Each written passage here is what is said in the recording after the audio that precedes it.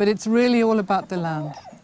If we have an understanding that we seem to always go back to, it's that the land produces the grass from which the cattle graze to make the milk for the cheese. That gives us a byproduct that's the whey, and that feeds our pigs, and we fatten the pigs then for Fingal's smokehouse for the hams and the sausages and into that comes Clovis's gardening for the curing.